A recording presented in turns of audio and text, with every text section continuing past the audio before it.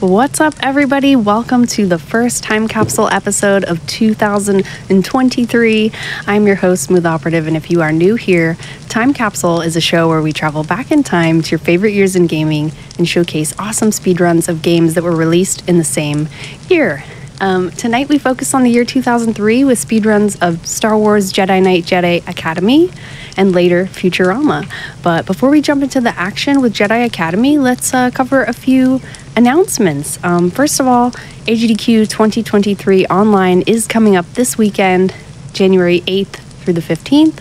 You can check out gamesdonequick.com for more information on that and take a peek at the schedule.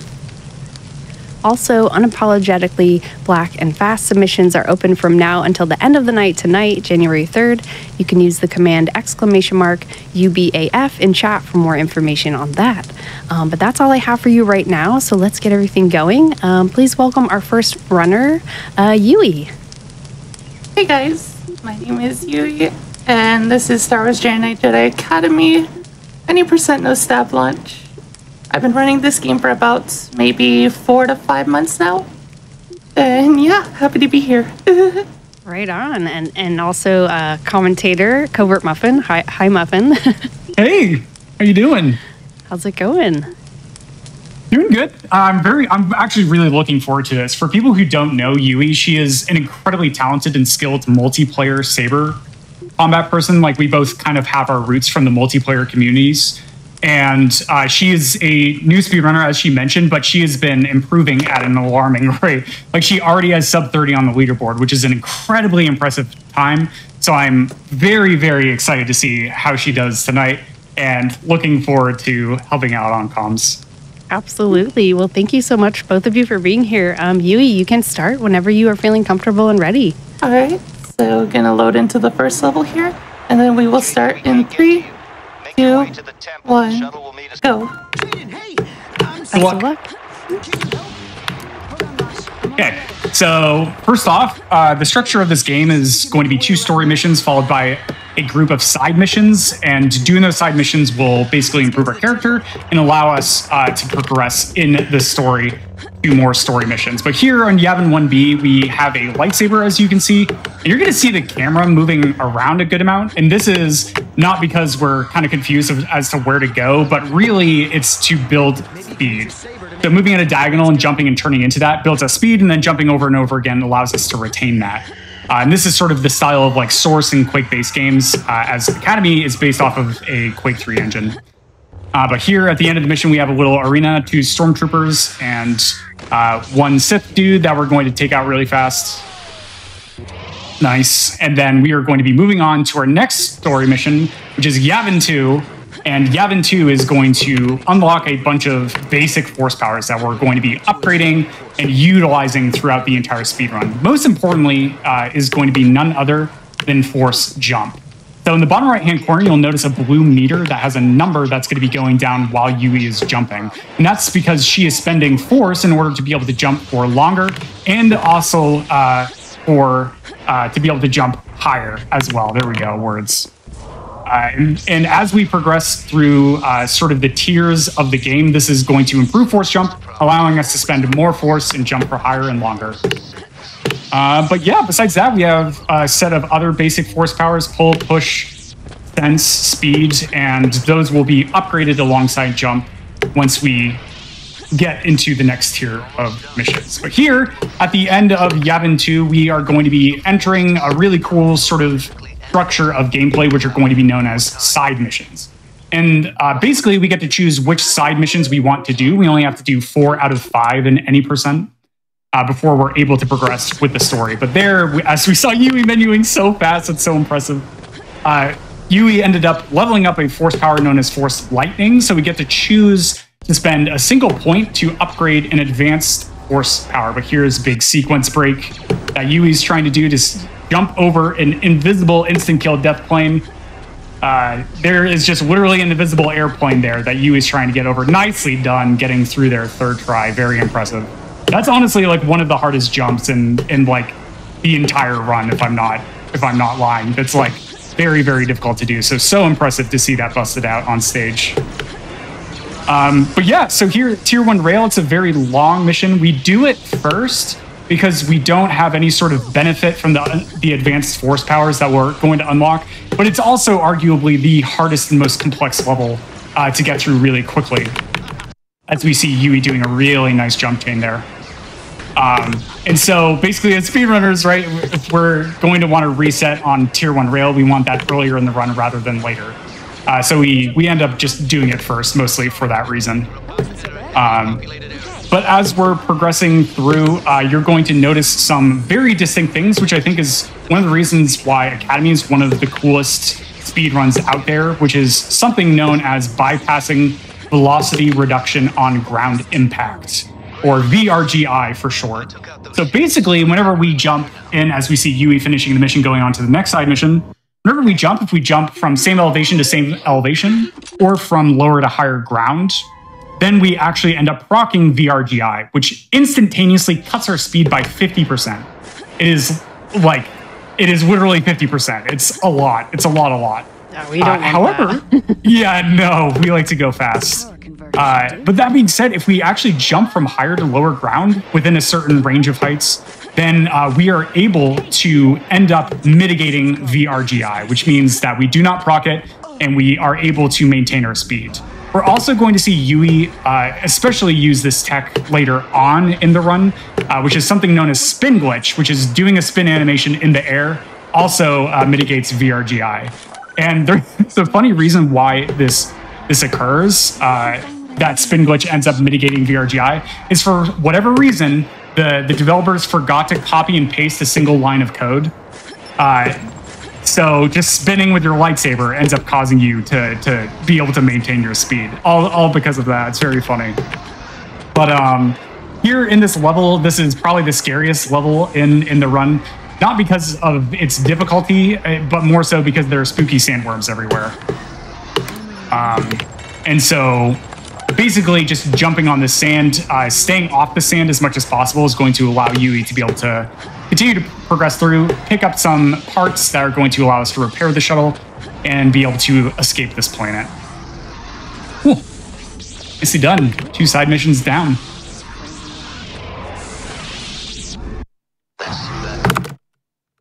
Okay, so coming up here is going to be Tier 1 Sour, which is one of the levels that's changed as of late, or recently. Or no, this is Surprise, excuse me. Surprise. So on Surprise, yeah. Surprise!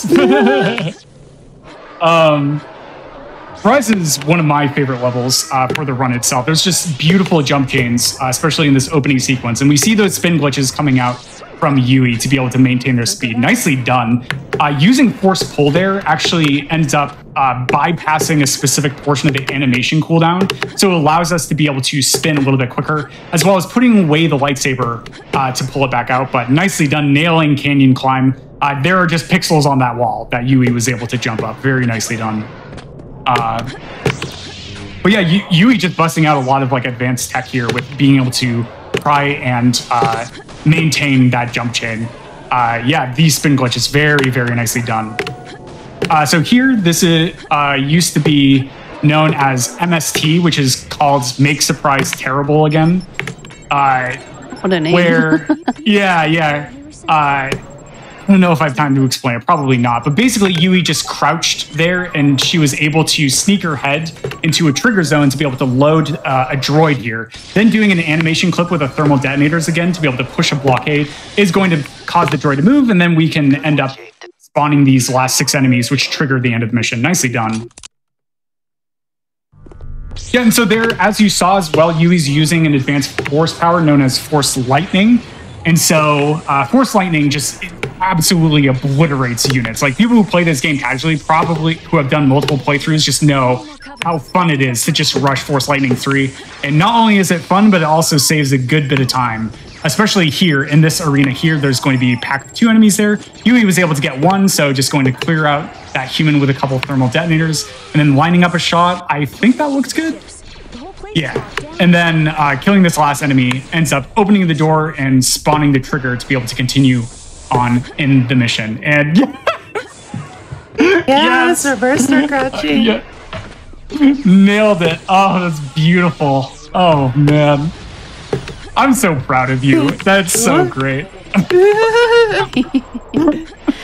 How precise are some of these like jumps where you have to like spin right at the precise moment, or is it pretty free?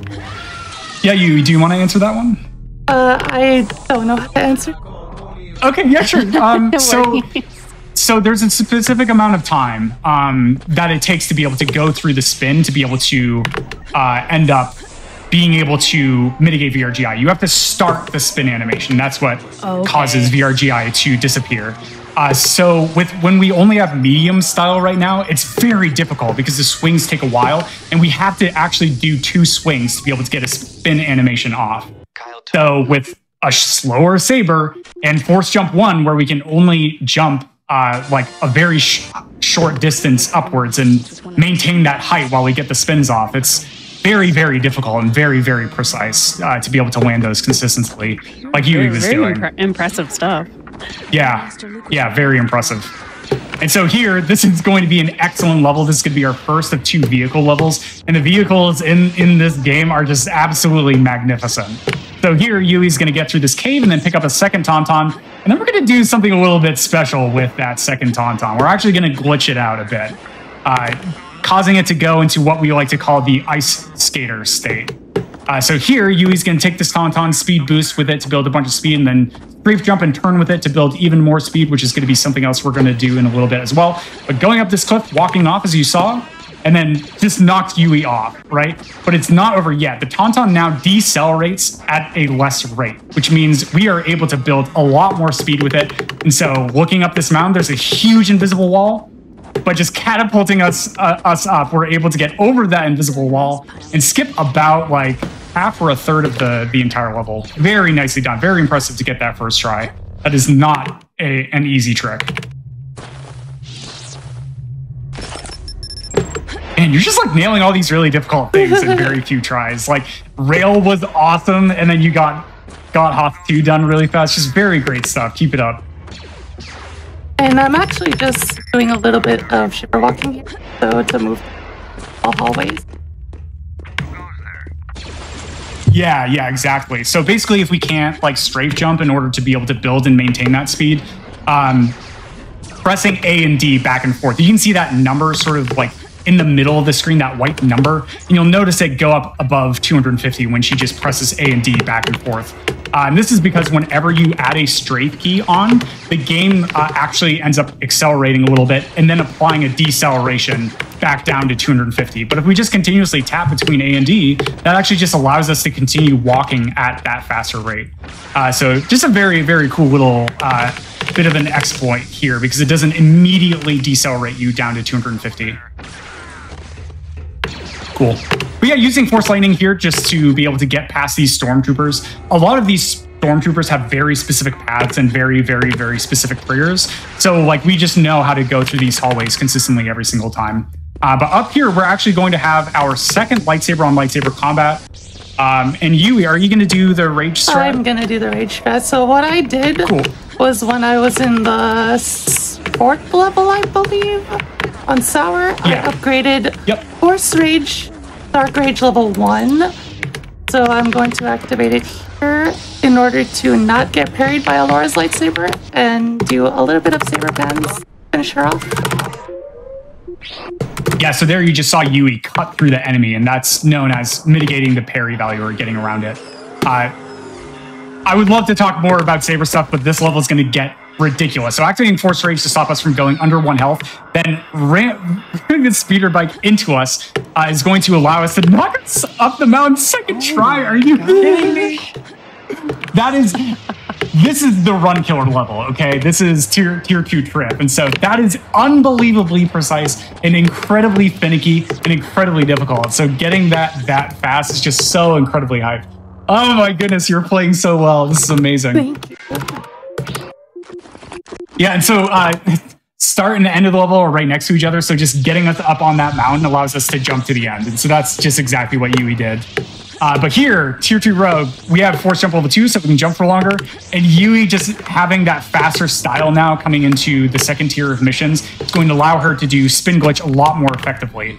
But there, we had to jump around a giant invisible wall, and Yui made that look incredibly easy. Trust me, it is not.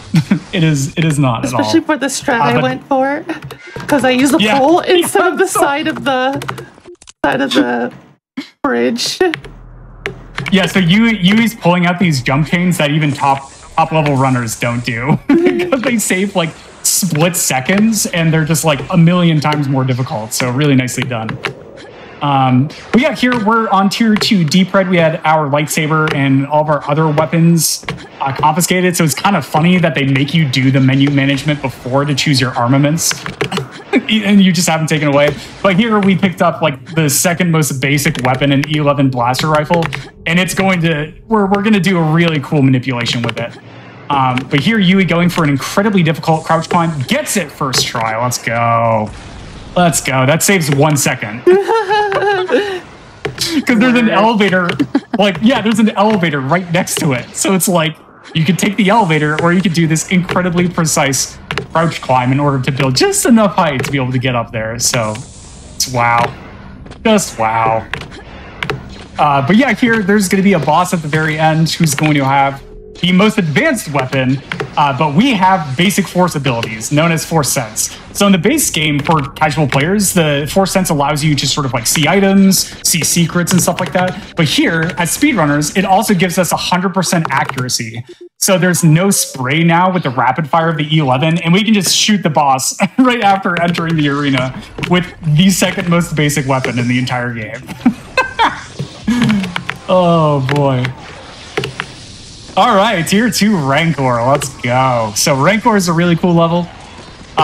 So in tier 2, fun story, there actually used to be another mission that was faster than tier 2 Rancor, but with the work of runners like Jade and Oem, and I think maybe Hotshot and a couple others, they actually discovered over 20 seconds of time save on Rancor collectively, and especially with the utilization of spin glitch to be able to mitigate VRGI, which once again, if we jump from same elevation to same elevation, we lose 50% of our speed. But if we do the spin glitch animation, it allows us to maintain that speed.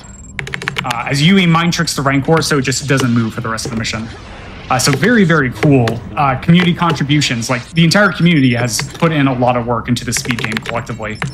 But here, also using thermal detonators once again to sneak our hitbox into the wall, and that's going to allow us to press a switch, mitigating like a significant amount of backtracking. It's probably one of the most significant finds on Rancor to just free all of the prisoners in this one spot. But here, Yui is going to start setting up for a really cool manipulation. You saw her kill 3 of the prisoners earlier, but the captain is still alive.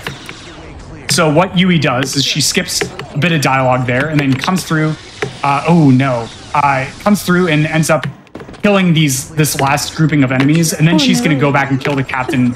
Ooh, yeah. So Yui cannot lose another single prisoner here while this is going on. If she does, then she ends up losing the mission, all simply because she ended up killing a number of prisoners at the start of the mission. But there we go. We're able to get through. That's good. That's good.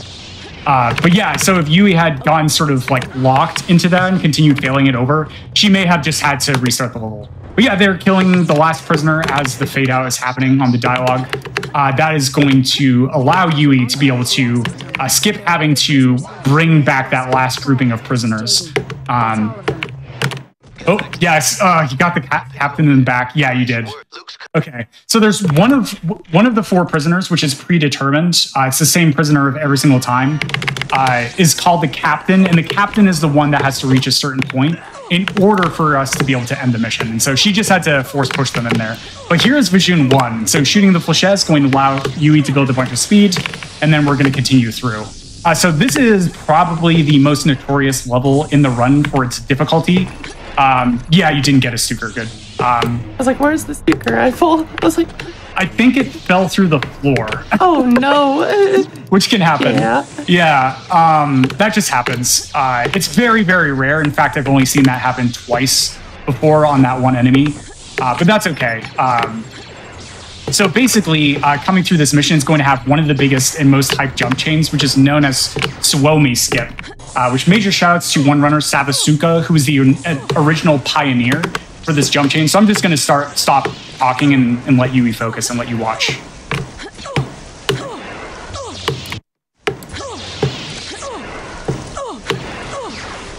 Almost.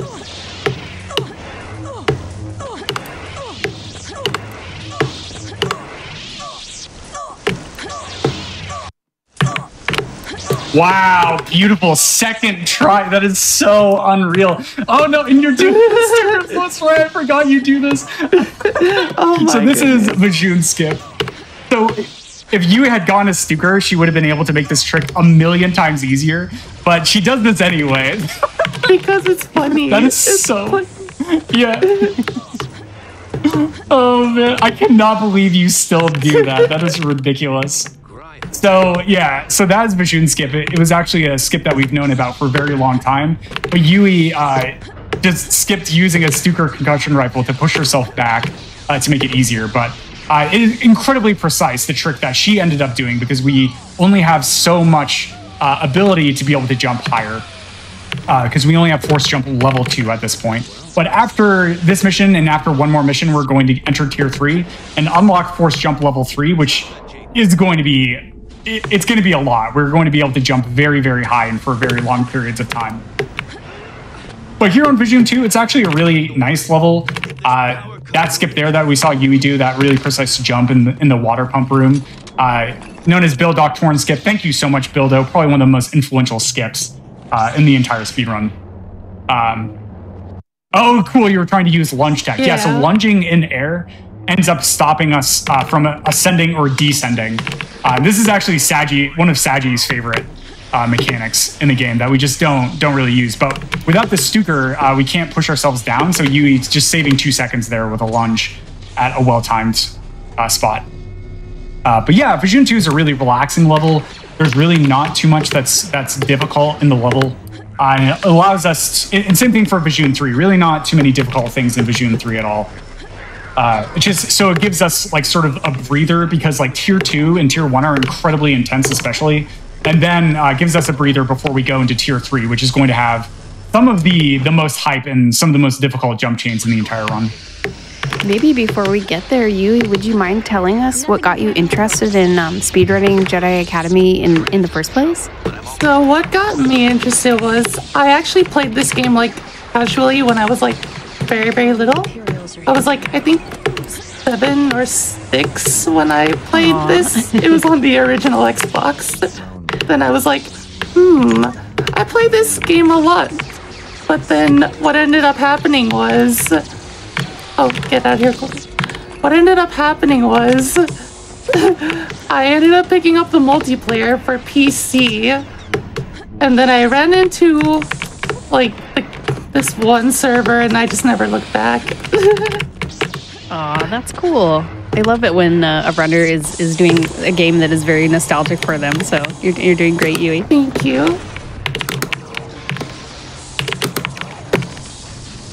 Yeah, amazing stuff. Like, this run has been going so well. You've been nailing so many difficult things. Like, it's been so impressive to me, especially to see. Cool. All right. So Vajoon 3, there's, I guess this is honestly the most difficult part of the mission, is this one saber enemy outside of the Rosh boss fight, where they can just absolutely troll you, because the AI in this game is actually very intricate and very detailed. But using force speed to slow down time just allows us to have a much easier fight. But coming in here, Yui is going to be taking down Rosh. And there, we haven't talked about this, but Yui just ended up entering a cutscene. And doing so allows us to skip the entire fight. And all we have to do is take Rosh down once. And then that allows us to end the mission. But here, this is going to be another amazing mission. So I'm just going to let you focus. We're just going to go from the start all the way to the end.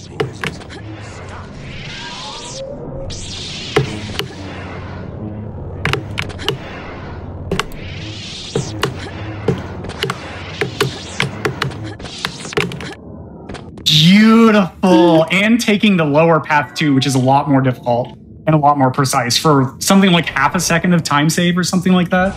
Like, it's very, very minimal. The moveset is just so impressive. Yeah. So there, a really key factor is activating Force Protect, which mitigates 80% of damage.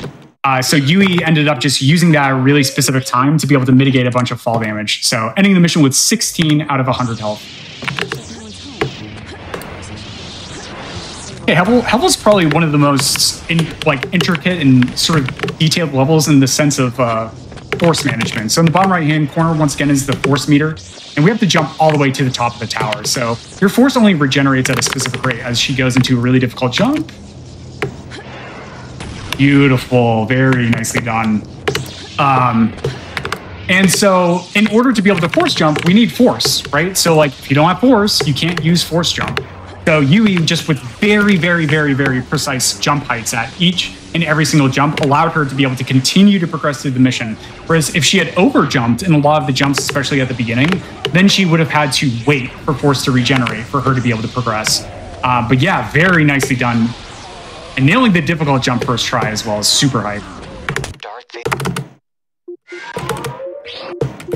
Ooh, all right, that is Hubble. Oh, Biss. Yeah, so 2 more side missions to go in Tier 3 before we're going to get into the last 4 story missions of the run. But here, Biss is actually very sort of similar to what you might see in a Jedi Knight 2 Jedi Outcast speedrun, where it's this very low ceiling, packed hallways with a ton of enemies. And so Academy mostly is like sort of an outdoors game, like very sort of open areas, allowing us to do creative jump chains and stuff like this, where this Biss in particular is just very, very close and narrow. But here, after Yui activates the tractor beam and hits a trigger right around here, she is going to spawn TIE fighters that she has to end up taking down. So what she's going to do is actually use Spin Glitch especially to be able to move through this very flat level at a very, very fast pace. And this is very important that she is trying to hit a specific cycle on these TIE fighters at the top of this elevator here. And so if she does this, the TIE... I forgot to mind trick the jet trooper. Oh, that's going to be fun. So Yui is going to get a rocket in the face when she goes back down that elevator towards the end of the mission.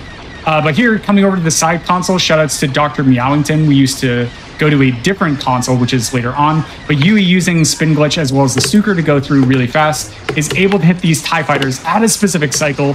Very, very well done. I cannot express that. There were so many moving parts there, and she had to nail a lot of really intense and difficult movement to just be able to hit that specific cycle. Very, very well done. Oh, Rocket Trooper is nice. Yeah, just killing that list of enemies is going to allow us to end the mission and go into probably the coolest mission for Spin Glitch and Crouch Boost users. This is definitely, I know from Sajiki, who is a veteran runner of this game as well, he loves this level with Spin Glitch. And so Yui's going to show off a lot of really difficult and really intricate continuations through doorways and stuff. Like, you have to land like in a very, very specific set of pixels to be able to get a lot of these continuations through. But basically, the gist is Boba Fett is like smuggling a bunch of weapons and stuff, and so we're going to end up blowing up all of them because blowing up weapons is good, kids. Yes. Yeah. All right. Yeah. You didn't hear it on Time Capsule. But yeah, so basically there's going to be 3 bombs in each area. So Yui just took care of the first grouping of 3 bombs, and then there's going to be 3 more to set. Oh, it's so close. That's the most difficult doorway continuation there. That was really, really close. But this one's also really tough. Well, okay, just setting up for another jump chain here. Nice elevation boosts there. Cool, cool. Okay, so setting up another chain here is going to bring us to the furthest bomb, just because like we have a ton of speed, right? And so it makes the most sense to go for the furthest bomb when you have like a ton of speed, as opposed to like starting a new chain from one of the previous bombs in order to get down there. So nice order optimization there from Yui. Just going to plant this one, have 1 more bomb. And you may have noticed that we actually enter the cutscene at the start of the mission, and it's all because Boba Fett, if we don't skip that cutscene and we go through really fast, he's just in a doorway every single time, and it blocks you from being able to do it. But here, Yui is going to conserve her force here because she's going to be spending all of it in order to be able to jump up to where Boba Fett's going to spawn, because we have to end up taking him down in order to end the mission. Oh, rocket! Come down here. Oh my yeah, so goodness, if that happens... Boba Fett, please! Oh my goodness. There we go. Okay. Whew. Deep breaths. Oh, man. I did not expect that. So here, we're now on the last grouping of 4 story missions before we're going to be closing out this run. Just such an awesome performance so far, you. Just very impressive stuff to see. This is actually the longest level casually, but it's probably the shortest one in the speed run, which is known as Vision 1. Yeah, I already said the name. So here, Yui just using force in order to be able to jump really high allows us to bypass like pretty much everything and then just jump to the end of the mission. And that climb there is known as the T-Mac G. The shoutouts to the greatest Spider-Man of all time. Here's Tasker 2, which is probably one of the scariest levels when you're on PV pace, because like your hands are shaking, you're really nervous, and there's a lot of really precise movement elements in the mission that can go wrong for various reasons. So here, Saki showing off the Hekigan chain, nicely done. Just jumping over a cutscene trigger there and then landing on one of those side pedals. And then here, jumping past that saber enemy at a very specific rate allows us to sort of manipulate his AI in a certain way so he doesn't troll us. Then coming up here, we're going to be going for the Thunder Thighs cycle, which is very specific. So here at the bottom of the elevator, we actually hit a trigger to start sort of a cycle in a further room with an instant kill of death sort of plane that can spawn, which we call Thunder Thighs.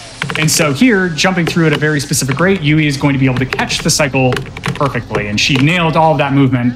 And so, yep, here it is. There's Thunder Thighs. Goodbye. And we are able to get through. Very nicely done.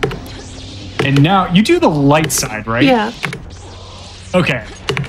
Jeez. Yeah, so this is how bonkers Yui is and how impressive she is, especially as a newer runner, is that she's going to be taking the much harder boss fight and much more precise. So here, with 50 force, Yui is going to try and activate force speed within about a 0.2 to a 0.5 second timing. Oh no, you're doing grip strats!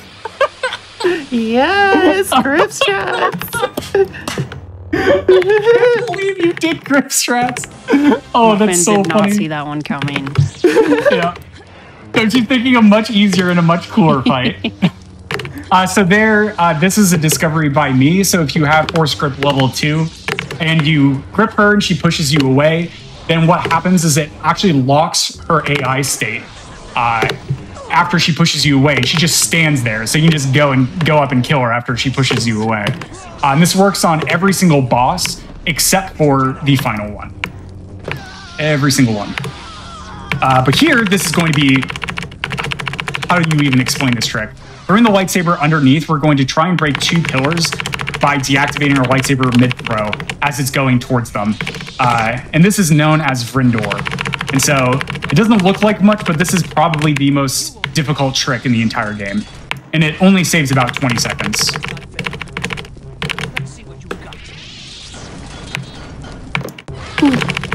Yep. So they're the specific moves that Saki's doing. She's walking in specific spots. She's turning around at a very specific timing. And then she is also deactivating the lightsaber at a specific timing. So there's actually 3 incredibly precise timings that come into the trick overall. And so you have to nail every single one. Ah, there we go. Nicely done. All right, Core 2. This level is going to go really, really fast. So get ready on time. It's going to be coming up in about...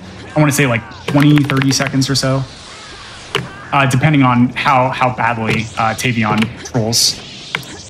But nicely done, jumping to the very end of the mission like immediately.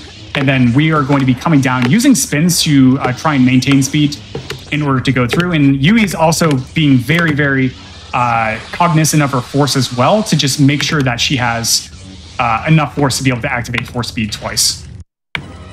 Okay, get ready on time. And time. Oh my gosh, GG. GG. Yo, GG. Gosh, Yui, I want to know, like, okay, so everything in this run that you just showed us looks really difficult, and I'm kind of curious what you think was like the hardest thing to overcome when you were learning Jedi Academy. Being nervous about those hard jumps. Oh, yeah. I think that's what mostly gets me down when I'm doing like TV runs or marathon runs in general. trying to like keep a good attitude when something goes wrong. Aw. Well, you're definitely doing amazing, and you'll be getting more practice the more you do it. And I know we're all very excited to see you run this again, which will be in Frame Fatales. Is that correct? Yes. Will not be Awesome. And I looked it up for all of you. It looks like Yui's run of Jedi Knight Jedi Academy will be happening Thursday, March 2nd. So be on the lookout in March. Do you have any shout outs or comments that either of you would like to say before we move to the next run tonight? Could have ever hoped. You have become a true Jedi. Thank you. Thank you to Smooth Operative for having me and having Muffin too. Of course. And thank you to Muffin for helping me with commentary. Yeah, of course. I've had Muffin here before, but it was a pleasure to meet you, Yui, and I'd be happy to have both of you back anytime. Thank you. Just a few really quick shout-outs. Major shout-outs to the community. The community is so welcoming and so helpful. So if you're interested in trying out the speedrun, like we have amazing beginners resources. Just go to speedrun.com/JKA and go to the guide section and watch Sajiki's beginner's tutorial. It's in all honesty, like I think it's one of the best beginner's tutorials that I've ever seen, period. So definitely try this out. Don't hesitate. And yeah, Yui, good luck in March. I'm really excited to see you run this game again. Thank you so much. Absolutely. Well, thank you both again. We are about to break real quick, but before we do, I just want to give a huge shout out to all of our supporters. Your subs, Prime Gaming subs, gift subs, and bits cheered here on the GDQ Twitch channel do help support Games Done Quick, both with Hotfix and with AGDQ 2023 costs, including the most unfortunate hotel cancellation costs. But please consider subscribing if you do enjoy your daily dose of GDQ. And if you'd like to follow everything GDQ, you can use the command ! links in the Twitch chat for access. But we will be right back with Futurama, so stay tuned. You deserve it, Jaden. All right, everybody. Thanks for your patience. Welcome back to Time Capsule here on the Games Done Quick Hotfix. It is the show where we travel back in time to your favorite years in gaming and showcase awesome speedruns of games that were released in the same year. Tonight we're doing the year 2003, and we are all set up for our next run of Futurama. So please welcome Stylenide. Hey, yes, I'm Stylenide, or Dan. It's a little less of a mouthful. And this is Futurama for the Xbox. So just a bit of prelude. This was made in 2003, obviously, by a Swedish company called Unique Development Studios, which is ironically not that unique of a name. But this was part of like a big bid for Swedish game development at the time, where they secured a lot of licenses. And unfortunately, this game kind of got rushed out the door, so it turned out a little busted, but it's a fun speedrun. But yeah, let's just get right into it and delve into New York. So on go. Right on. Oh, wait, hang on, we got an FMV. Love when that happens. All right, on go. 3, 2, 1, go. Okay. Right, good luck. Thank you. So Futurama, sort of like a platformer hybrid game that came out on the Xbox and PS2 back in the day. And you play as technically 4 characters from the show. You play as Fry, Bender, and Leela, and then for one level you get to play as Zoidberg. So you're going to see a lot of variety in the run. There's a lot of different tech between characters that we're going to see. But we start off as Fry, and we're in Planet Express, and we're just collecting items for the Professor, which he's done purely to get us out of his metaphorical hair. He just wants Fry to go away. So we're just running around and trying to collect our items as quickly as we can so we can proceed the story. And the story of this game, it's actually quite interesting. So back in the day, a bit of show history for you, this was considered the lost 73rd episode, because this came out just after the first cancellation. This show has a really good track record for cancellations. I think it's on like 3 or 4 now. That's wild, actually. I'm excited to hear this. Yeah, so this was treated as like an extra lost episode if you stitch the cutscenes together, and you can, it's up on YouTube, and you can also watch it on the DVD extras for the second movie. But the premise is basically there's this evil billionaire called Mom in the show, and she's just bought Planet Express. The professor's allowed her to buy ownership, and she now owns 51% of Earth, so she's just immediately gone full bore. Everyone is her slaves now. There's a curfew. There's like evil robots patrolling the streets, and we just don't really like that, so we want to go and stop that. Yeah. So that's Planet Express. And we're going to send Fry down through New York. Basically, the ship, as you can see, is pretty wanged up, as they say in the cutscene. So we're going out to get a new, I think it's like an engine or like a warp drive, so that we can take off from Earth. So this is the sewers, and sewers is where we're going to start seeing some actual sort of crazy tech and out of bounds in this game, and there's a lot of out of bounds and sort of going through geometry in Futurama. So Fry has very little character movements. What we're relying on is just quirks in how these maps work and how they load. So Futurama was developed on the Gamebryo engine, which Fallout 3 and New Vegas used, and if you know how those games can be, then there's jank there and there's jank here. So one of the first things we're going to do is the map will load and unload chunks at a time when we hit certain triggers. Triggers are a big thing in this game. So that door that shut on us where that checkpoint is, we're not really meant to be able to get back through because the level back here is unloaded. But we can jump around out of bounds and just go ahead, and we're on the ceiling now, and completely ignoring everything around us. And this was a big deal because sewers back in the day, I'll shout out the person who actually found this. This was found by Toxic Pinhead, which if I name every trick Pinhead finds, I wouldn't have any time for commentary. But they are an absolute pillar of this game, so shout outs to them. This level is very heavily cycle-based, and there are a lot of areas where you're locked into rooms, like the one below me right now, where you would have to fight a lot of enemies before you can proceed. So being able to skip all of this just means we get to keep all our health, we get to keep all our ammo, and we get to save all the time. So it's very nice, really good discovery. So then we pop back in bounds here, because unfortunately there's no way to out of bounds for the rest of the level. And now we're just going to do the drainage tower. So there's very minor Fry tech here. We're really scrambling for any tech with Fry. So there's ladder hops, which you just saw. We can skip a short climb animation. These save like just over half a second to pop. Okay, we got both. Nice. Missing those can be bad if you fall. Speaking of falling, we now have ladder drop, which I'm going to try to get. Okay, not quite. That one's a lot tougher. But that does allow me to show you. So as you saw, when you take fall damage as Fry, he sits still for a moment, you lose quite a bit of health, it just kind of kills your momentum. So ladder drop would have let me, if I landed it, get straight onto that ladder and continue. And managing health, as you can see, is really important in sewers because we want to damage abuse on that goo at the bottom, so we're not taking time jumping across all these little gaps. So we're going to finish on just a little pip of health and run through to the end. And that's sewers, it's a big one. All right. So coming up, we have Subway. And Subway's pretty much the total opposite of sewers. You're just going to see a lot of bread and butter movement with Fry, so I can talk about a very different element of playing as him. Fry has these like pseudo third-person shooter controls, and he has a lock-on attack. And the way this lock-on works is really strange. So if you've played any FPS or any third-person shooter, you're usually pointing the camera at what you want to shoot. So it'll be generally whatever's at the center of the screen. But Fry's lock-on is based on where he's facing, not where your camera's facing. So one of the basic things you do in this level, and it's a really good skill to get up if you're looking to run the game, is learning how to point Fry and then use the trigger to just like cut corners and turn them really quickly. It's really odd, but just one of those little fundamental skills, and it's just everywhere in this level.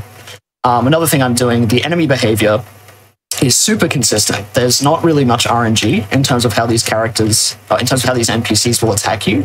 So I'm sort of running in certain ways so that they either ignore me or they shoot me in a pattern that I can predict. So I end up looking like Neo, just dodging bullets constantly, and it's very cool.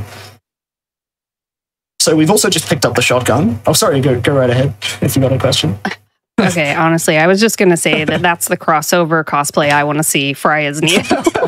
Oh, I reckon there's definitely fan art of that sort of thing. I feel like back in the mid-2000s, that was like all the rage. I think I had like a South Park Matrix wallpaper at some point when I was like 11. Oh my God. Fantastic.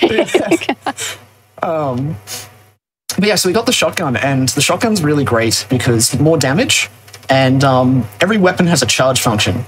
There's so much little things here. So every weapon has a charge, and depending on how long you charge the weapon, you'll get sort of different properties. So with the pistol, it's pretty normal. Like you just get a bit more damage, and you kind of just want to charge it for as long as you can. But with the shotgun, we can hold quite a short charge, and we can kill most enemies in the game with no trouble. So it's really handy. There'll be another gun in the level after this, and that's my favorite one. So I'm very keen to show that one off. But that's going to be our best friend. So up here, we're going to just casually jump out of bounds. And you might be wondering why I've switched to the hammer for that. I always forget how much there is to explain in Fry. Oh my god. So each weapon has their own physical hitbox. So if we're going up against a wall and we have the shotgun out, the shotgun pokes really far forward. So it actually makes it harder to squeeze into those spaces like when I jumped up against that door. We're going to be doing the same thing here with the hammer out to jump up through this building and get out of bounds. Awesome, we did it, and get the shotgun out. Another thing with triggers, there is a trigger here that spawns enemies. We also need to hit one that loads the rest of the level, so I'm going to try to skip the enemies. No, I spawned them. That's okay. So there's a little visual cue on that little arrow on the floor that I use. So ideally, I would have skipped pretty much all of these spawns. Only a couple guys would have spawned and would have conserved a lot of ammo. But either way, it's not a big deal. I think you lose like 1 second if the enemies spawn. It's not too bad. So here's that sort of half charge of the shotgun on full display. You can sort of, there's a bit of an audio cue where the gun sort of whirs up, but it's fairly quiet. It's not mixed very well. So over here, there's a couple of enemies that we need to get rid of before the rest of the level will open the way. So I'm just going to take them out and head over to the door and go straight on through. Awesome. There's a lot that can go wrong there. There's actually a trigger you can hit there that we call it the soft lock pig. It's not really a soft lock, but it loses so much time. Like, you might as well just reset. But thankfully, very easily avoided, so no soft lock pig for us.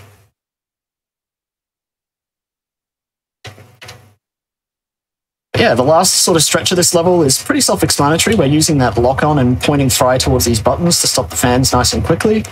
And then we're just running past most of these enemies. I might even show off and go like pacifist, so you can actually manipulate these rockets. See if I can do it. Yeah, there we go. So he shot at me, but it hit the wall. But yeah, so another hectic Fry level. Lots of manipulating of level geometry and structure to kind of get where we need to go. And really importantly, making sure that we are hitting the triggers we want to hit, so the ones that load the level, and not hitting the ones we don't, so the ones that spawn enemies. So I actually have a question. You said Fry level. Does that imply that we will be seeing other characters throughout this playthrough? Yep. Awesome. So next up there'll be Bender, and then we have a little break. Oh no, sorry. Then we have Leela, and then a little break with Zoidberg, and then we sort of have like an encore round with one of each character again. Right on. Yeah. So this is Red Light District, and this is Martini Hop. There you go. That's Martini Hop. So when that's tilted one way, we can stand on that and just dodge everything on the ground here. So the intended route, we'd go all the way along the floor, and we'd have to fight a lot of robots, risk taking a lot of damage, etc. Just not very good. But by using that little bit of geometry, we can skip all of it and go straight here. And thankfully, the rest of the level actually still loads when we do this, which is great. So this is also the Tommy gun, which is my favorite weapon in the game. So the duration of the charge shot doesn't actually determine your damage. It determines how many bullets Fry will fire of like a higher caliber. So realistically, you don't actually want to do a full charge most of the time. You want to do like a partial charge, and then you can cancel it with a weapon switch or doing a regular shot.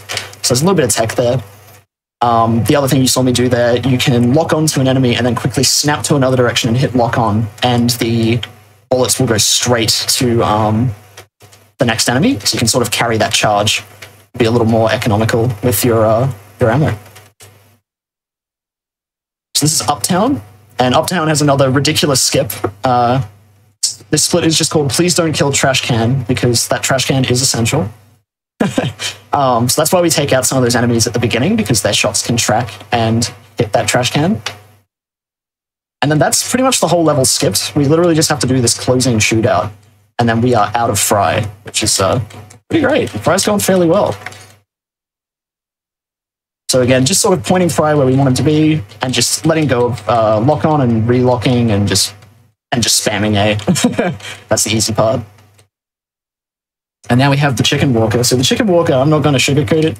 It's quite boring. This is like a 5-minute semi-auto-scroller. So now's a great time if chat has any questions or anything, or if there's any trivia you want to ask Tippy, go for it. Oh, yeah, for sure. Well, if you do have a question for Dan, please go ahead and post it in the chat, and I will do my best to relay that information. But for now, I'm curious, what got you into speedrunning Futurama? A lot of people didn't even know this game existed. Yeah, it's very niche. So I've always been a massive fan of the show. Like, I think I'm speaking for a lot of people when I say like Matt Groening series are a big part of the childhoods of like people my age, whether it's like Simpsons or Futurama. And I was always just a little more into like the sci-fi and the setting of this series. So naturally, as an obsessive kid, I looked up everything to do with the game, or to do with the series, I should say, and I found the game. But I didn't actually own a PS2 when I was younger. I played mostly on like PS1 and PC. So for a long time, I didn't have this game. And it's one of those games that lived like rent free. And I was wondering like how cool it would be to run around in the world of Futurama. And then I got to get a PS2 in like 2010 and got this game, and it was not very good. But I was driven to play it because yeah, they tried. I mean, it doesn't help that the PS2 version is like very clearly the inferior one. Like, it's super laggy. The analog controls feel worse. It's all over the place. But I still played through it because I just loved the series too much. And then got into speedrunning, and I did a few games, and then I sort of had a bit of a break, and I thought, oh, well, what's kind of like a bucket list game? And I thought, oh, well, what's the Futurama run like? Like, not many people do it. And looked it up, and I was like, oh, why not? And then I just got addicted and kept playing the game. And it's been a lot of fun. Do you have like a lot of support in the community for this game, or were you figuring out a lot of things on your own? Oh, tons of support. Like, it's a small community, but the people that do run this game and do play it are extremely passionate. Like, I guess if I could shout out a current runner, .u has been just like finding all these really smart little optimizations in levels. And I still need to implement quite a few of them, but they've just been like getting all these untied level records on the boards. And it's just great to see. Oh, yeah. Friendly competition is always nice for a game you like. Absolutely, yeah. And of course, Toxic Pinhead was another really good like strat hunter, and they used to run the game fairly regularly, but they're like a licensed game champion. Like, I think they have records in like Family Guy and maybe some of the Simpsons games as well. They're just a monster at licensed games. I don't know how they do it. So then with Futurama being like, the sci-fi, because I agree with you. I think Futurama was probably my most watched and most loved show with Matt Groening. But I also am curious, and I think chat's curious, who your favorite character is. See, that's tough because I feel like the cast is so strong. I feel like for just pure entertainment value, like, you can't go past Bender or Zoidberg. Like, they're just too good. Like, they are just consistently funny and interesting. But then I like Fry because he's got such like a strong character. Like, all the emotional episodes that center around him are really well done. But, yeah. I think it's really easy to relate to Fry on some level. He's like the audience surrogate, I feel like, a lot of times. But now I'm kind of curious about chat. Who's your favorite Futurama character? I think mine might be Leela, because I just love Katie Seagal. I think her VO is fantastic for Leela, and she's just such a badass. Yeah, that was sort of when I was getting into like learning about voice actors as a kid. I was really impressed because she didn't have as much of a pedigree as like Billy West or John DiMaggio, and she just kills it like in the role. She's great. Oh yeah, she's fantastic. We had some questions from chat. I don't know if you'll remember specific lines from the show, but do you have a best one-liner? Oh, yeah. It's kind of a harsh one, but it's so brutal. There's the episode Bender shouldn't be allowed on TV. And he says a lot of questionable things. And this is one of them. He says, he starts off really heartfelt. And he's like, have you ever thought of turning off the TV, sitting down with your children? And then he just kills and he goes, hitting them. And everyone's just like completely dumbfounded by what he said. And it's just such a funny moment. Oh my goodness. Just about anything the professor says as well is just gold. Oh, yeah, definitely. Another question in chat that I don't know if it's serious or not, is One Piece real? Yes, it is real. Okay, if that's from Joseph Fumi, that's because he's gotten me onto reading. I read through all of JoJo's with him, and now I'm reading One Piece. So. Oh, fantastic. That's fantastic. So that's been fun.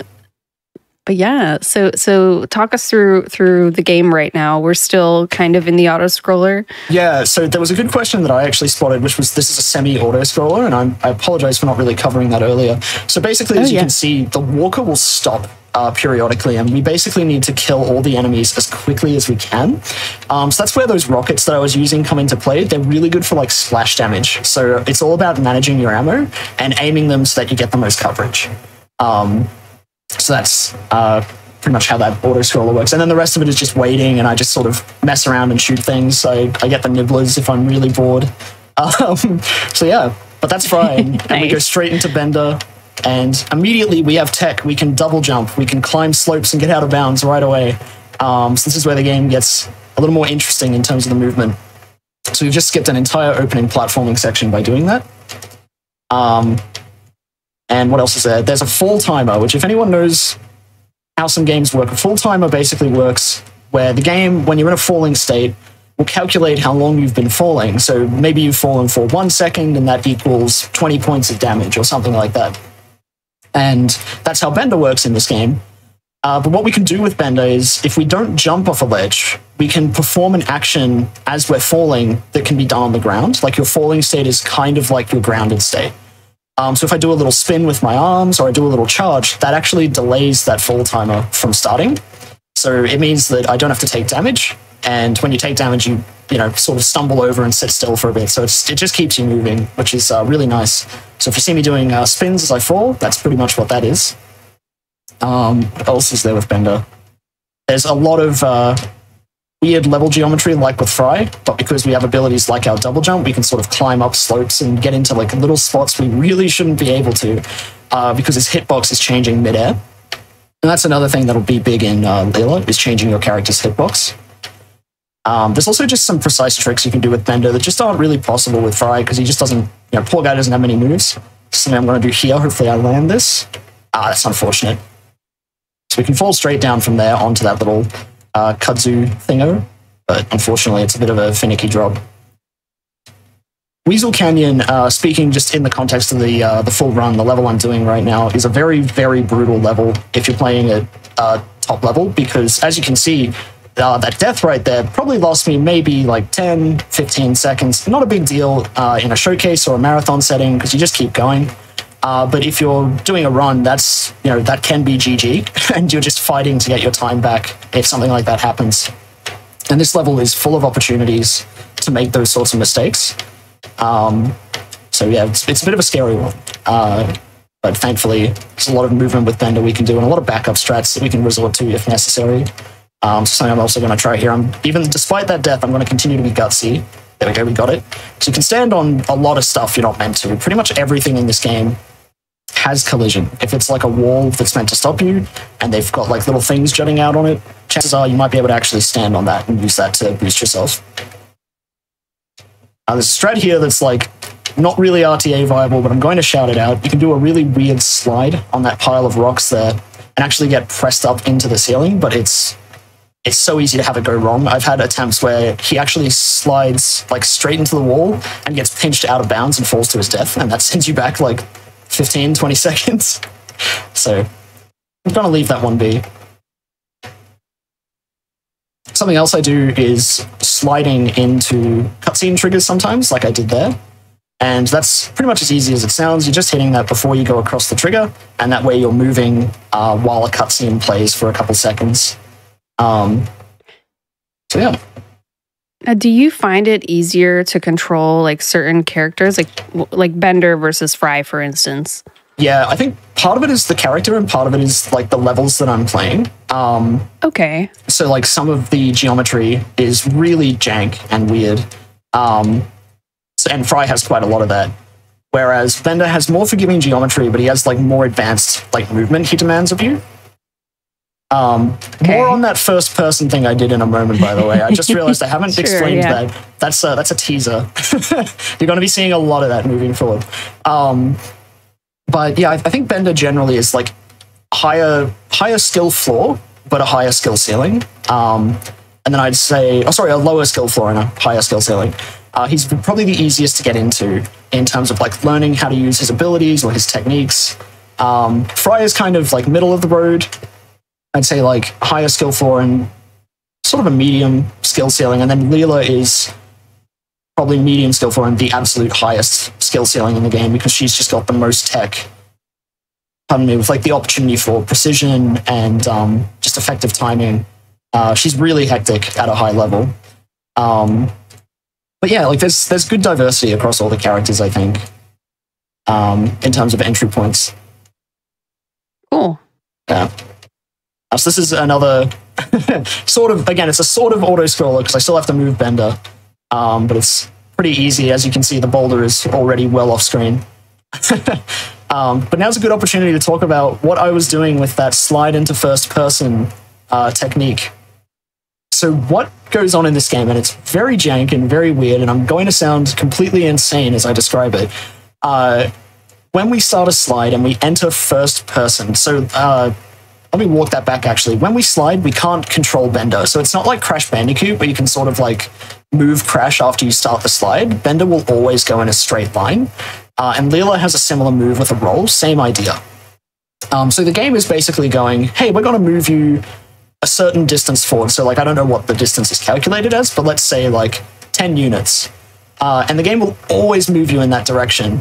But if you go into first person and then move your angle like 30 to 45 degrees and then release before the slide ends, the game's like, oh, you're facing this way. We'll zip you 10 units the way you're facing now. So we're basically tricking the game into zipping us past things. So that's how we go through doors. It's how we get out of bounds. The game is just like, oh, yep, you need to go this way, so I'll send you this way.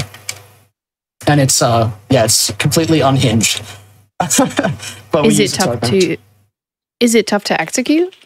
I'd say it's one of the harder tricks in the game, yeah, just because once you get it, it's not too bad. Like, as you can see, like, it's not too bad for me. There's a couple of angles for specific doors and walls that are a bit weird, because it's not always a consistent 30 or 45. You kind of need to picture what's past the door. And there's an angled door in Leela that's, like, really annoying when you're on PB pace. We'll get there, I imagine. Yes. But once you learn the general principle of it, it's pretty easy to implement. The part where it gets really tricky, and we haven't actually started implementing this into RTA runs, but you can do like frame perfect releases from a redirect.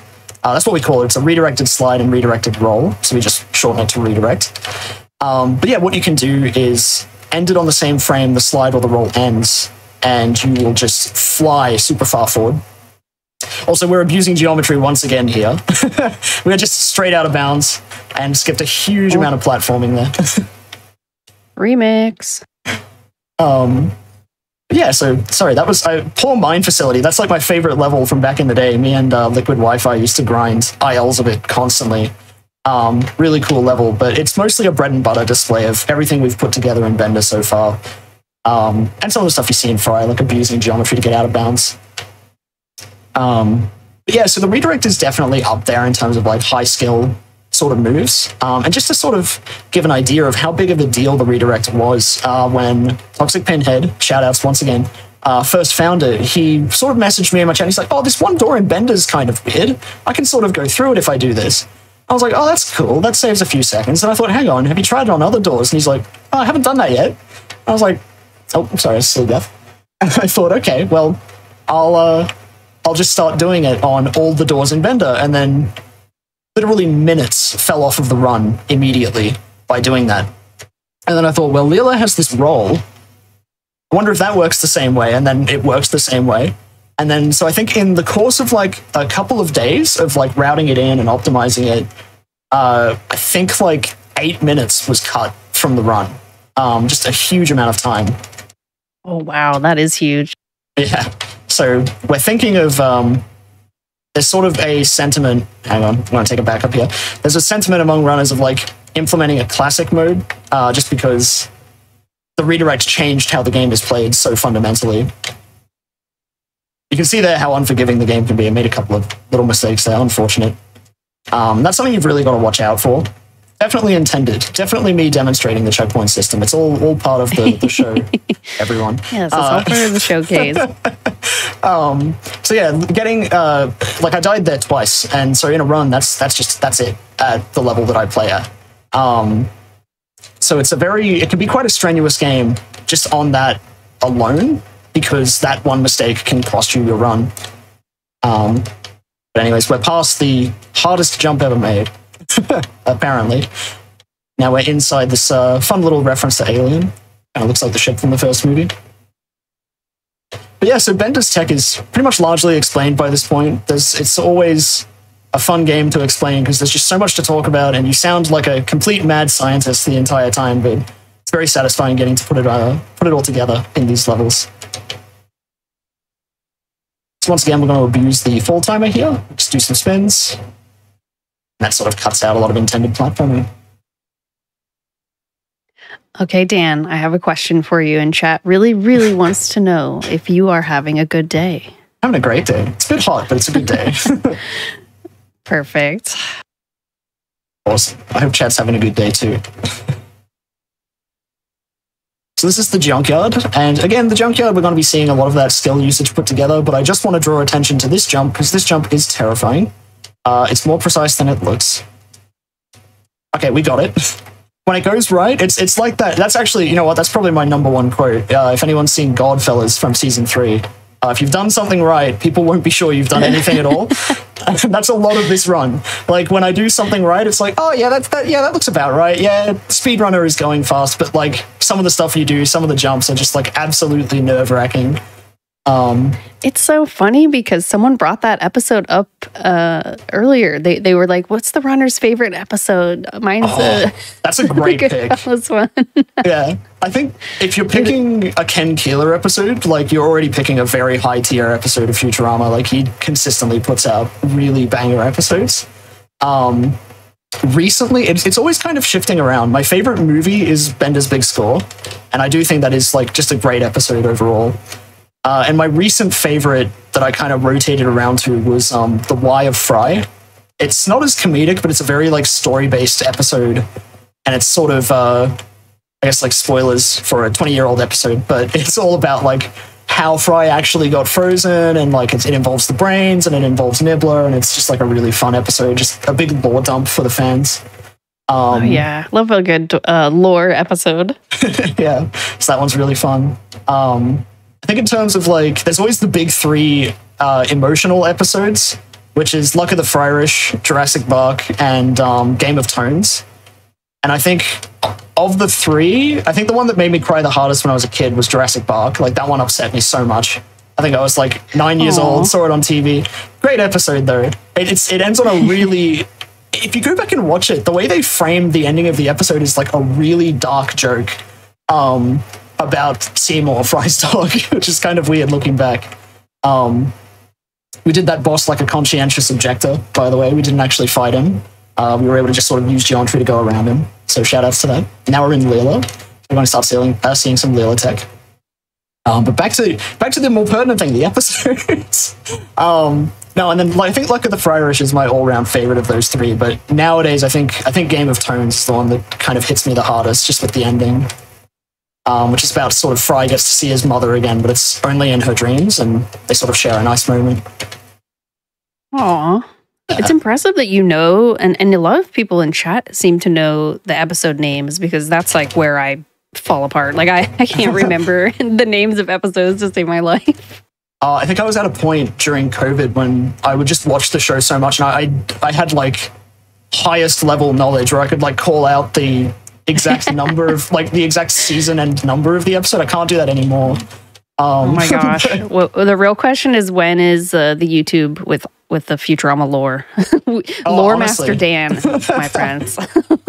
School everyone on the show. No, it's such a, like, I think that's my favorite thing about it compared to The Simpsons is it has this like incremental character development that they stick with over time. So when something is like revealed about a character, they tend to actually keep that in the show. And I really like that. It really felt like you were growing with the world and with the characters. It's really cool. So I will talk about Leela for a little bit and give us Leela 101 with her tech. So this is that angled door I was talking about. It's a bit of a pain. There we go. It's just because it's on a strange angle, it's a bit weird to clip through. So the redirect is back in full force. And you also saw me taking down some skeletons. So there's an optimal way to defeat skeletons. Leela's jump kick gives you quite a lot of control over her, and it doesn't kill your momentum, so that's a very desirable move to use. She also has a flying kick, which is used like twice in the whole run. And that's handy pretty much for just crossing gaps. It's kind of like a really gimped long jump from like Mario. And then we will also have something called a hitbox reduction or like a roll cancel. They're pretty much the same thing. So Leela's roll, and this is where things get really... Put on your thinking caps again, because I'm going to give another dissertation on how redirects work. Yes.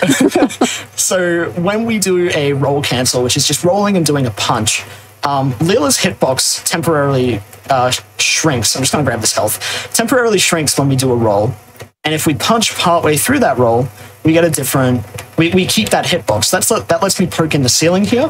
And then I do a full roll. And the full roll, at the end of the roll, her hitbox goes back to normal. So that brings our hitbox back to normal. And the game pinches us through the ceiling here. So it becomes this interesting thing where sometimes we need the reduced hitbox to press up into the ceiling. And sometimes we need to do a full roll for a redirect. So we need to restore that smaller hitbox. And we'll see that in Inner Temple a little bit. But yeah, it's just completely insane. Left wing and right wing. Whoops. Thought I was on Temple Courtyard for a second.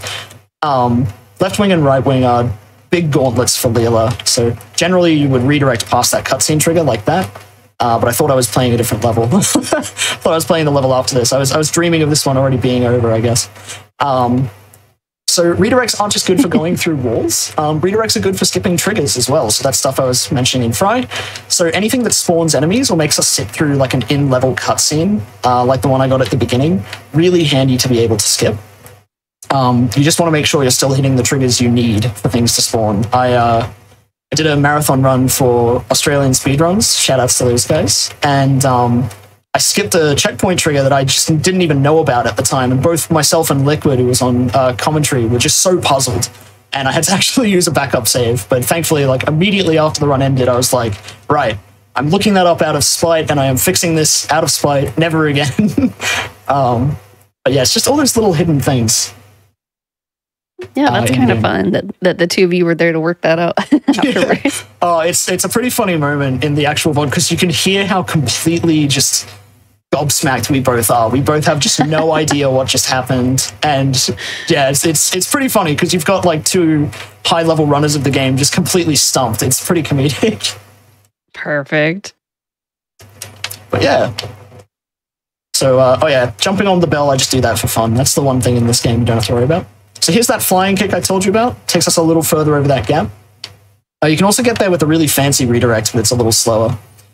Again, so once we've established the bread and butter with this game, it's just sort of making sure we're hitting our triggers and getting good redirects, and it all becomes about fundamentals. So we're past the understanding phase. So there's a little trigger there that actually tells the rest of the level to load, and that's what there's a little rumbling audio cue. That's what sort of tells us that it's okay to go back. So then we go up on the ceiling here, and we avoid this really slow segment with these sinking platforms. We touch this door because it loads the end of level trigger, and we stand on these really narrow platforms and jump across, and we made it. That's awesome. Missing that one is a pain. But yeah, I motor mouth on this game super hard because there's like constantly something going on. It's really crazy. Oh, no, you're completely fine. I mean, if I knew more about the run, I would assist. But, you know, I'm over here in awe, just like everyone else is. Yeah, no, it's a really good time. I always enjoy sort of like doing the shortest 101 tutorial as I commentate. So thankfully, Temple Courtyard here is super easy, by the way. Just 2 redirects. I messed up the beginning, but no big deal. So is there an actual guide for the game, the speedrun? So I am writing one. It's sort of in progress. So it's like it's a Google Doc that's on the speedrun.com page, and it's also in my Twitch bio. And it basically covers all of the tech that you use in the run. There's like 2 pieces of tech that I don't have written down yet, but they're sort of outdated. They're not used anymore. And they're both to do with Leela. And then we have yeah, so every piece of tech is covered, and my plan for the guide is to have like a level-by-level breakdown that shows basically the optimal version of each level, and then alternative strategies of like varying skill levels, so runners have options to get started. Oh, I like that. Yeah, so that's the grand plan. We'll see how it goes. But, yeah. Yeah, good luck with it. Thank you. Yeah, no, so hopefully that turns out well. A little bit of info on Inner Temple here. This is the redirected gauntlet. So when you go through a lot of doors here, Leela will actually be on quite narrow platforms. You can also get killed by a lot of hazards like that, which is unfortunate. Oh my god. Let's take it easy. There we go. So lots to worry about in this level. So it's all about your spacings and how good you can be. And unfortunately, I'm not being the best at the moment, but we'll get through it. So we're taking advantage of like a lot of triggers and a lot of movement. So if we didn't die here, this sinking platform actually wouldn't start sinking. It's tied, I believe, to that nearby skeleton being spawned.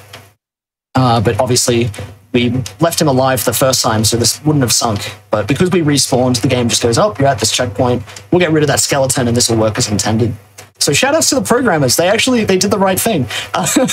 But yeah, so Inner Temple is this huge test of all of your abilities as Leela. And it ends with a boss, which you can do a really cool manip on. So hopefully that goes well. Life count is a little low, but should be okay. So what I used there was Leela's special move, which we have precisely one of, one pip. And we just use that as sort of like the rockets in Fry, big area of effect attack that can take out a lot of skeletons at once. Here's the only tile puzzle in the game you need to memorize, which I'm very thankful for. This level is full of them casually, where you either need to hit every tile in the room or watch a pattern and memorize it. And yeah, we only have to do it the one time.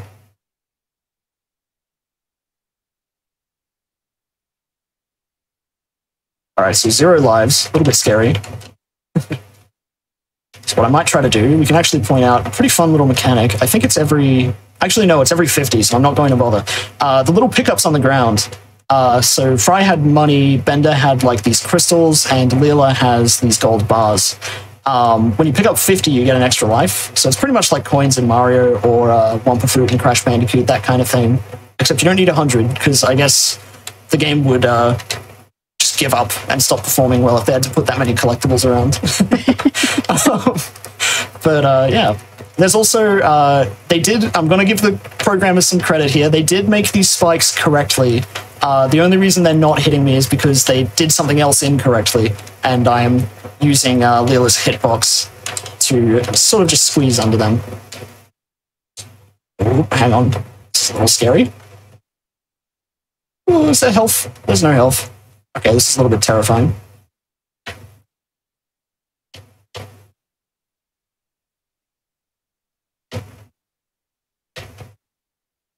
Actually trying to figure out how I'm going to route this. So a game over in this game, which could happen, that would be not great, means that you get booted to the main menu. So not a big deal in a marathon context, because we can always just load a save. But this game is actually timed with in-game time. So, oh, thank God, we got another life. So it's every 25, so we're fine. We're fine. Leela's, I was actually sweating.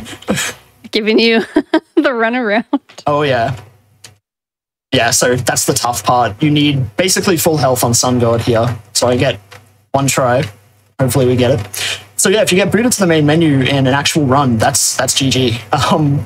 And we would like to have an alternative, but just because of the way the game calculates time, in-game time is kind of ideal. Okay, we got it. So this is, I'm going to put that on hold. This is Sun God. He's the only character in the game you can move by rolling. And this is the secret extra ability of Leela's roll. Oh, sorry, of her hitbox when we cancel it. We keep that property of the roll that lets us push things. But because there's only one enemy, you never really think about it until this point. So by pushing him to the edge of the platform, I don't know how this is working. There's probably someone a lot smarter than me that can figure it out. Oh, crap, I died. That's unlucky. We're going to go straight to Bogad. No worries. It's a big level. My apologies, chat. That would have been, so you collect those 4 crystals and put them in their slots, and that will defeat the boss, basically. So you don't even really hit him. But you can run up to his platform, as I was doing there, and push him to the edge, and it glitches him out and breaks the cycle on his crystals, so we can pick them up really, really quickly. But unfortunately, that's like a 5 or 6 minute level, so I'm going to leave that one be. There's a short tower climb at the end, and then that would have been the end of the level. But apologies, I couldn't show that in full. Oh, no worries. These things happen. It is, yeah, and that's RTA for you. Oh, yeah, definitely. All right, so we're in Zoidberg, and this is sort of the big finish. We're coming up on the finale of the game, and this is sort of our little break before we go into that finale. So Zoidberg is quite literally the like animal riding levels from Crash Bandicoot. Yeah, I was gonna say, I see a little resemblance. Yeah, there's a lot of Crash Bandicoot inspiration, I'm gonna call it, in this game. But it makes it fun to play, so I'm okay with it. I'll accept this plagiarism this one time. But it's a pretty breezy level after Leela. You get to sort of take a break. So similar to New York and Run Bender Run, this is sort of an auto-scroller, so we can't quite put the controller down and walk away, but we do get to take a bit of a brain break. Sure. Well, then let me ask you this, Dan. What do you think your stream schedule is going to be like this year? Hopefully better than last year. Because I noticed you hadn't streamed in a while when I messaged you, and I'm like, well, is he going to start streaming a little more? That's what made me surprised. I was like, oh, that's really cool. They want me on, because I probably should have been streaming more to show like I'm being a bit proactive. No worries. Yeah, so I'm studying in university right now, and I'm coming up on my final year. So congrats. Thank you. Yeah, I'm very keen to finally be done. So I try to fit it in there, and I had a schedule like 2020, 21, sort of when lockdown was a thing and I didn't have to go out. But now that that's less of a thing, it's a little bit trickier to fit in. So I've started doing afternoons Australian time recently, which coincidentally lined up very nicely with prepping people for hotfix. So my international viewers could set their body clocks accordingly. Oh yeah, it's always time zones. It's always confusing. Oh yeah, they're tricky.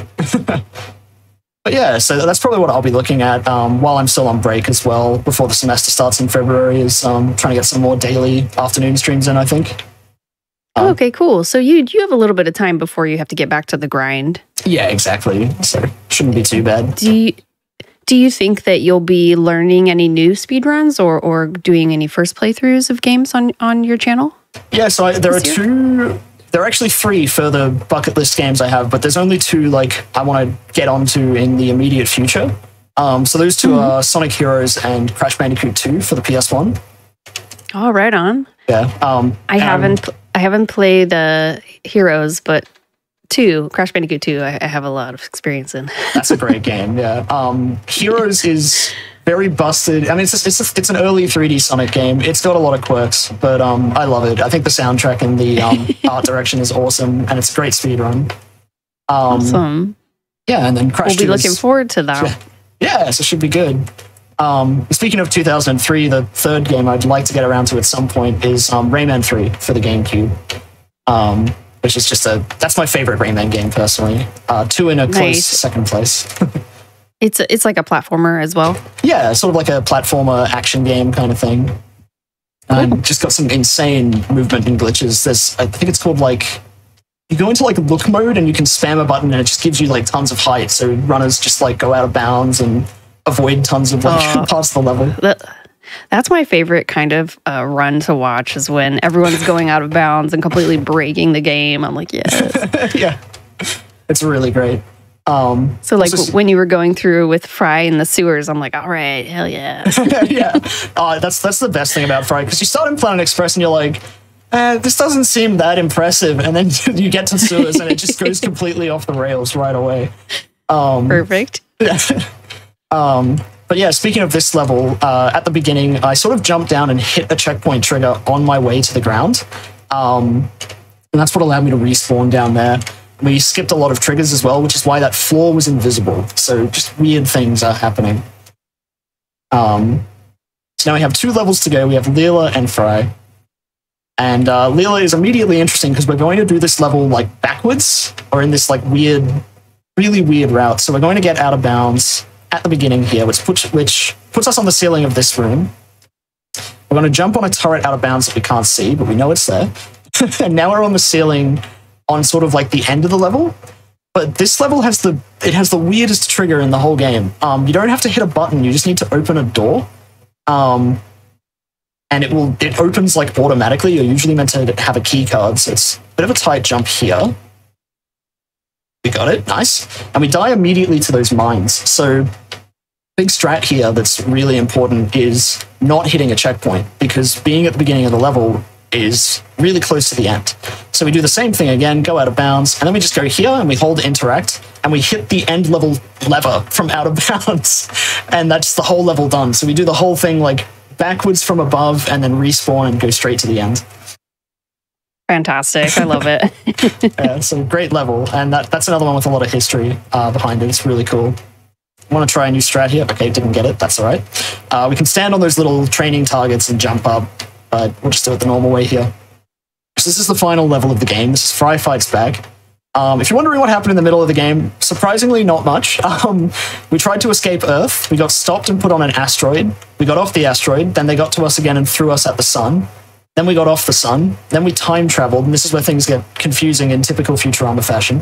And now we're back at the start of the game, trying to stop the professor from selling Planet Express. But Mom has thrown us down into her like death trap to stop us, so we're trying to get out. And I won't spoil the ending. I'm actually going to leave that one a secret. But if you're interested, it's all up on YouTube. It's a very entertaining viewing. So this is Fry Fights Back. It's a surprisingly humble final level. There's not really too much to it. We're just picking up key cards. We've got this fun railgun, which just one-shots every standard enemy in the game. So we're just quickly locking on and then hitting A and removing, literally just deleting them on sight, basically. And we just have to punch in door codes. And I think this is the standout element of the game for people that played it. Is these door codes were really weird because you looked at all these numbers and thought maybe you had to like make a maths equation or something. It's fulfilling a pattern. So like this one's counting up and down at the same time. So it goes like 0, 9, 8, 1, 7, 2, 6, 5, that sort of thing. But when you look at the numbers like all out of, like with all of them missing, it's so confusing. And it's very famous. I think there's a really funny YouTube review. I forget his name. He's like this Australian YouTuber, and he gets so mad at this game when he gets to this level. I think he does the like that AVGN thing where he just like breaks the game at the end, which, in my opinion, that's a waste of a good disc. But oh, he was mad. He had to blow off some steam. I get it. Yeah, it's pretty entertaining. And then aside from that, there's a little bit of platforming with these like huge platforms that you'll see. And you have to really respect those because they can sort of squeeze you in between the wall and the platform and kill you, which is not great. And then, of course, there is the final boss. And the final boss is probably the most interesting part of this game, especially of this level, I should say, not of the game, but of the level, especially from a speedrunner's perspective, because he's RNG. He's the only major RNG in this game. Like, everything else is pretty minor. It's really small. He's huge. And we can manipulate him a little bit, which you'll see shortly, but we're pretty much depending on his attacks to be good. So if I didn't have that game over showcase, is what we'll call it, in a temple, then I would be quite nervous. Saw it. yeah, no, that was a demonstration. You know what the game over screen looks like now. Exactly. But yeah, so it's very, very nerve-wracking when you get to this point in the in a full run, because you're just sort of hoping that he's nice to you. So that's an example with that platform there. I let it pass, just because letting it squeeze me there would just result in a very slow death. All right, so here's how we manipulate Destructor. He's our final boss. We're standing where he can see us, but his gun can't actually physically hit me. And by doing that, by having line of sight to me, the game is sort of like, okay, well, I'm going to keep trying to attack you, and I'm going to cycle through my attacks, and we can stand here and do absolutely nothing, which is fantastic. So he's actually being quite nice to me. He's taunting me because I got a game over. So whenever he opens up his weak point, that's our chance to sort of get back at him. Something else to look out for. Oh, wow, his RNG was great. Time will be coming up when the results screen shows up. There we go. Wow, that's time. Wow. Yeah, GG. Yeah, sorry, that sneaks up on you, but yeah, he can does. push you, and you want to stand in that spot basically. But that's Futurama. It's a wild ride, both to play and to commentate, and I really love it. So yeah. Oh, yeah. That was a lot of fun. Thank you so much, Dan, for showing this game off that, again, so many of us didn't realize existed. No, you're welcome. Thank you very much for having me. Of course. Do you have any shout outs or comments you'd like to give before we wrap it up tonight? Yeah, I guess I'll just remind everyone, if you're interested in this game, there's a community Discord, there's a guide, and I'd just like to shout out some community members and just people that have like supported my channel and me. Shout outs to .u for being like so devoted to the game, probably more than me at the moment. They're a genius with levels. Shout outs to Toxic Pinhead for just doing so many like revolutions in the game. There's a lot of other members. I'm forgetting his name, but there's a third one. I'm really sorry. Shout outs to Hanajo. He's sort of first put this game on the map. He ran it at ESA, and his ESA run is a really good look at the game in an earlier state. I think it's really entertaining because the game still had some very cool tricks. It's really entertaining. Shout outs to Liquid Wi-Fi, who was sort of my sparring partner with this game. We had a good history with him chasing my record for a long time and kept on just getting a step ahead of him. He's just super entertaining. He'll be on at AGDQ.